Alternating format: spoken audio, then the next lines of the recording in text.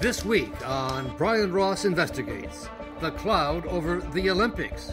You just can't have a successful Olympic Games when the host is committing atrocity crimes. It's not possible. A focus on the treatment of the minority group, the Uyghurs, the mass detentions, torture, and forced separations the Chinese don't want athletes or journalists talking about. You can assume that your communications will be monitored, that spyware may be put in, that your room will be bugged.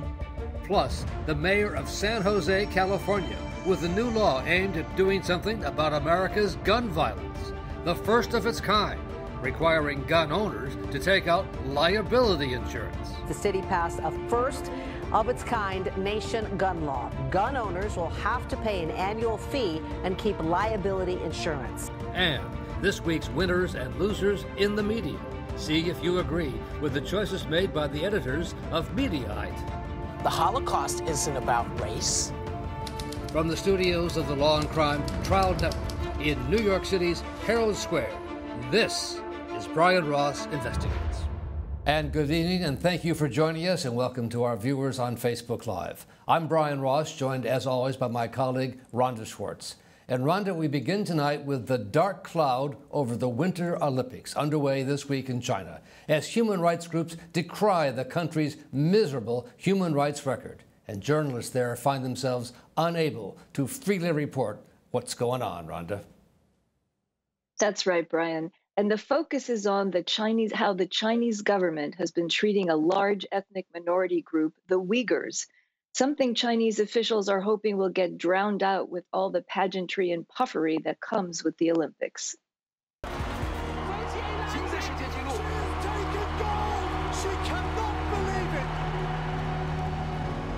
The same government that is hosting those Olympics is also continuing to commit crimes against humanity targeting Uyghurs. And this includes mass arbitrary detention, torture, forced separations of families, including very young children separated from their parents, cultural persecution, enforced disappearances. Primarily located in the northwest Xinjiang province, more than 12 million Uyghurs live in China.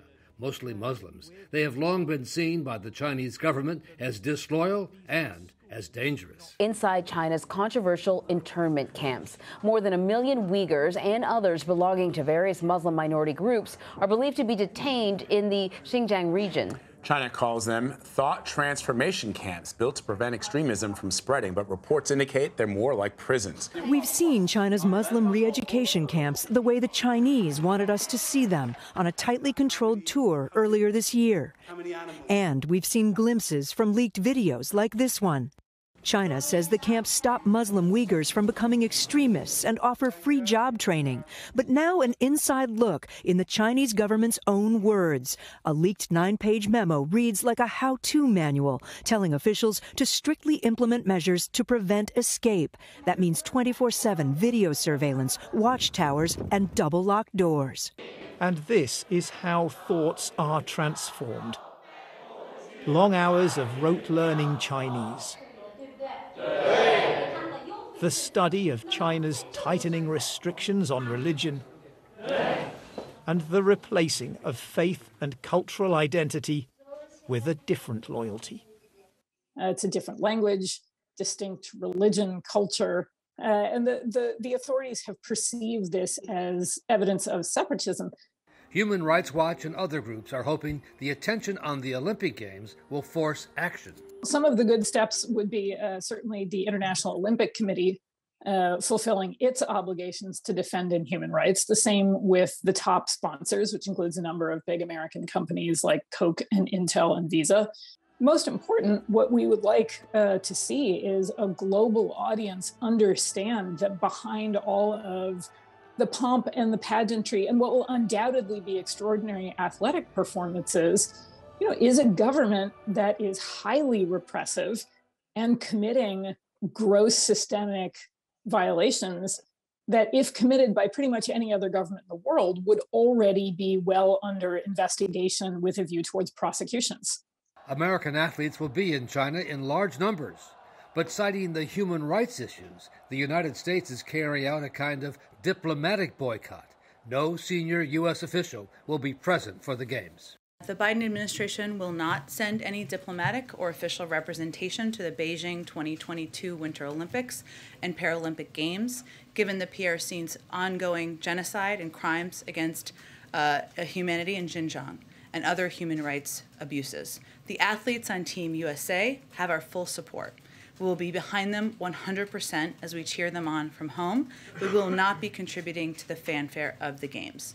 U.S. diplomatic or official representation would treat these games as business as usual in the face of the PRC's egregious human rights abuses and atrocities in Xinjiang, and we simply can't do that.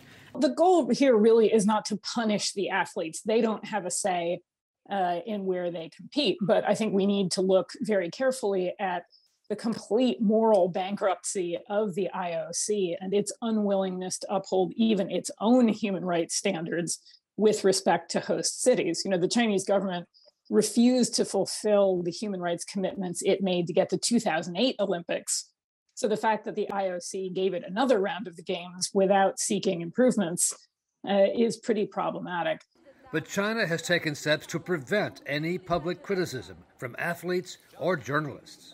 You know, just last week, a very senior member of the Chinese Olympic Organizing Committee made very clear that athletes and support staff and coaches who spoke, in his words, in contravention of Chinese laws and regulations, which are incredibly vague on free speech, and in violation of, quote, the Olympic spirit, also very vague, would face certain punishment. And those are his words, certain punishment. And that has sent a real chill. You just can't have a successful Olympic Games when the host is committing atrocity crimes. It's not possible. We're joined now by John Powers, veteran Boston Globe sports reporter who has covered every Olympic for the last 22 years. But John, you're not going to China this year. Why not? We wanted to go. We went to Tokyo last summer in spite of COVID, but the barriers this time in a number of ways just argued against it. Barriers to getting into the country, what we would be able to do while we're there, the closed loop, quote unquote, where you're not allowed to be out in the city, concerns about government surveillance, all of it added up to we probably were as better off or no worse off covering the Games from here. And you're not the only reporter or journalist not to be going. NBC, for instance, is doing his broadcast. Their announcers are going to be in Connecticut. Yep, and I think ESPN is doing the same. And John, is it fair to say that as a journalist, you felt you really couldn't do your job the way you'd like to because of restrictions? You couldn't be out in the streets in China at all? No, as a matter of fact, you were going to be followed. And because we have iPhones that they know about, they could trace you. We were also told, many of the people who are going have been told, bring disposable iPhones and disposable laptops, because you can assume that your communications will be monitored, that spyware may be put in, that your room will be bugged. So we talked to lawyers and other experts, and they said you can assume that. Actually, that's the same advice that the U.S. Olympic Paralympic Committee gave the athletes. Don't bring your own stuff.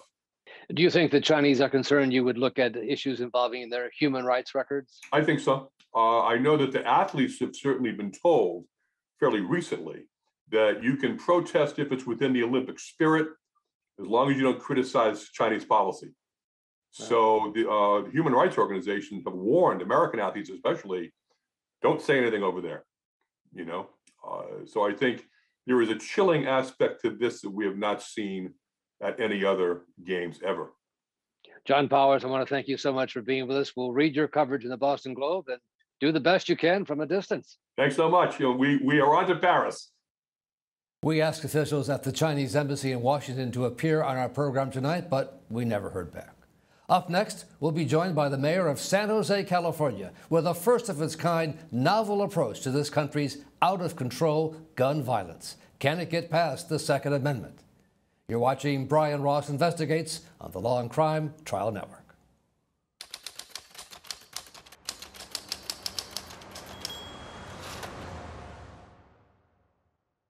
Hi, this is Dan Abrams with exciting news for all of our Law and Crime followers on YouTube.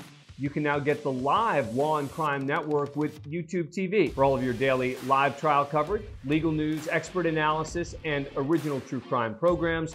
Subscribe to YouTube TV today and then locate Law and Crime in the channel guide. And for only $1.99 a month, you can add the network to your bundle. Watch Law and Crime every day with YouTube TV. We put you in the jury box.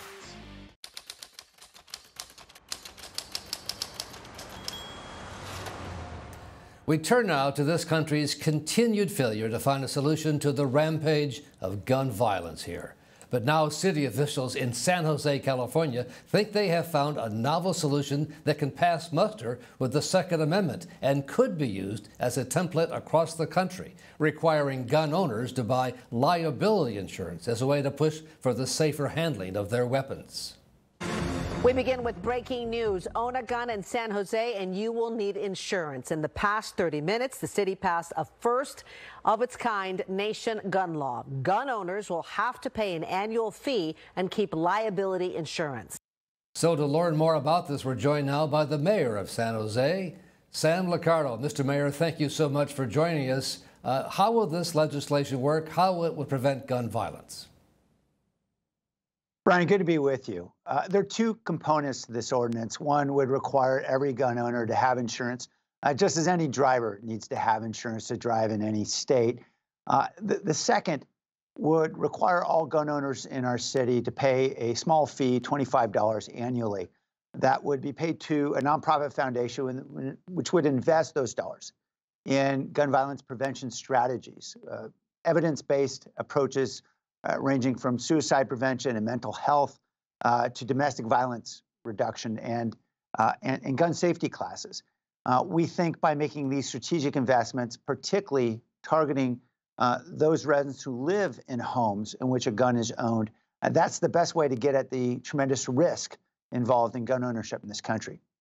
Mayor Liccardo, last May there was a terrible shooting in San Jose, 9 people killed, plus a 10th the gunman. Would this legislation in any way prevent that from happening?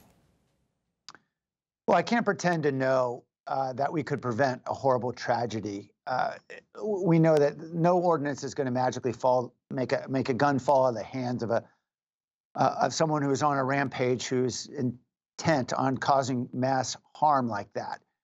But we'd certainly like to have the chance, if we could roll back the tape a year or 2 years, to be able to have mental health services provided to somebody who owns a gun who's clearly having issues, as this gunman in particular had palpable evidence of very serious mental health issues that his coworkers and in fact even the U.S. Customs Service observed.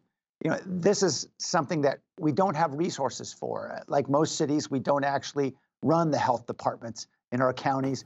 We'd love to be able to have resources to invest in those kinds of interventions. Mayor Liccardo, a question for you from Rhonda Schwartz. Rhonda? Gun rights groups have said this is absolutely preposterous idea, and they're promising to sue you, Mayor. What do you make of their reaction, and how are you going to go up against that?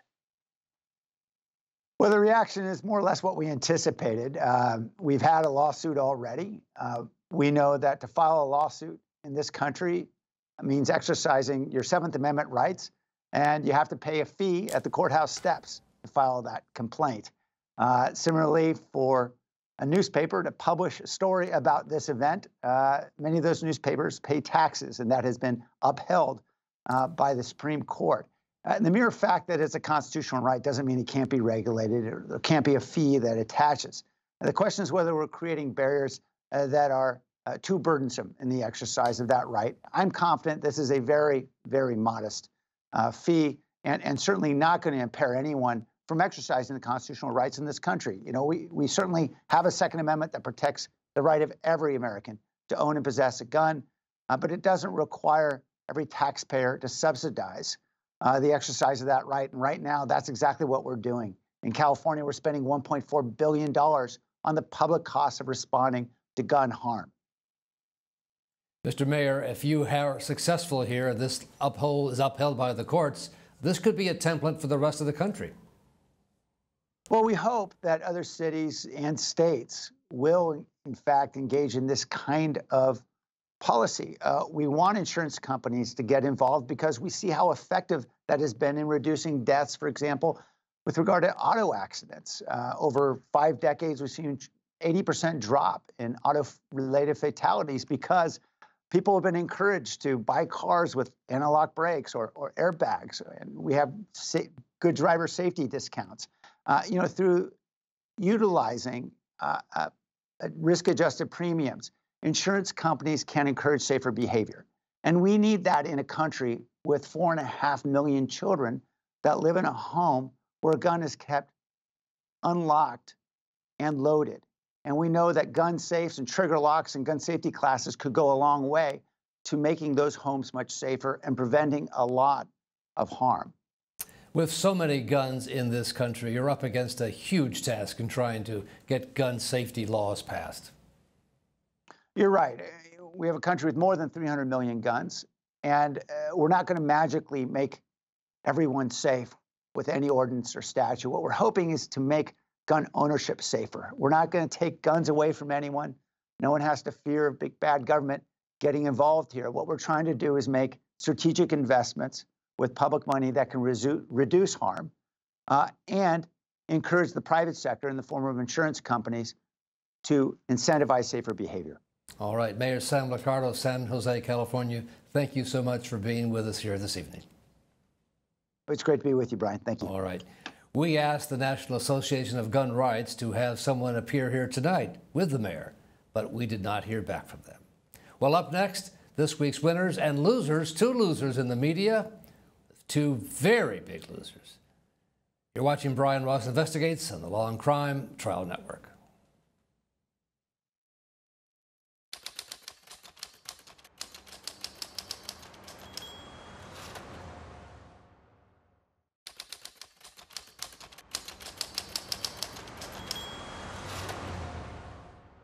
Time now for this week's winners and losers in the media, as chosen by the editors of Mediaite. And we're joined by Aidan McLaughlin, who's the editor-in-chief of Mediaite, which, like the Law&Crime Trial Network, is part of the Dan Abrams Media Group. And this week, Aidan, two losers and no winners. The first big loser, Jeff Zucker at CNN, out, abruptly resigning. What's behind all this? It's been that kind of week, Brian. Jeff Zucker was resigned today. He was actually pushed out of CNN, a network he has run since 2013. Now, just to give you a little glimpse inside CNN, Jeff Zucker is beloved by almost everyone who works at CNN. And you saw a series of sort of fond notes pour out from anchors and producers and writers at CNN who are really sad to see this turn of events. Now, what happened is Jeff Zucker resigned. This morning, he announced his resignation, and he said that the reason he was resigning is because he had a relationship with Alison Gollust, who is an EVP at CNN and is also the chief marketing officer of the network. Now, they've had that relationship for more than a year, they said now, since they said it started in the pandemic. But they've worked together since they both worked at NBC back in 2012. So the relationship has been going on for quite a while now.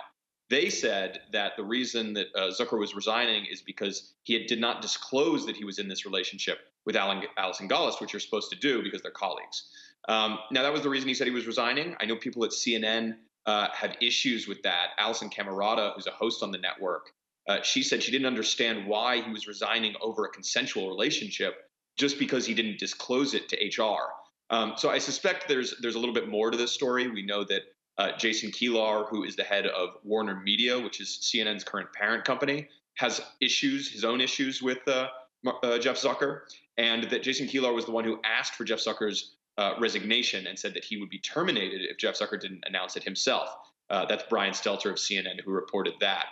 So I suspect in the coming days we'll get a little bit more clarity on why Jeff Zucker so abruptly resigned, but it was clearly not his decision to do so.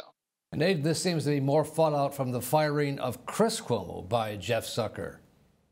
That's right. That's another sort of wild element of this. Chris Cuomo, who was fired by CNN in December because he was advising his brother, the former New York governor, on his sexual harassment scandal. During the investigation that CNN had declared into that scandal within its own network, Jeff Zucker was asked by the lawyers that CNN had hired for that investigation whether or not he was in this relationship with Alison Gollust. And that's when he disclosed it. And that's when Jason Kilar asked for his resignation.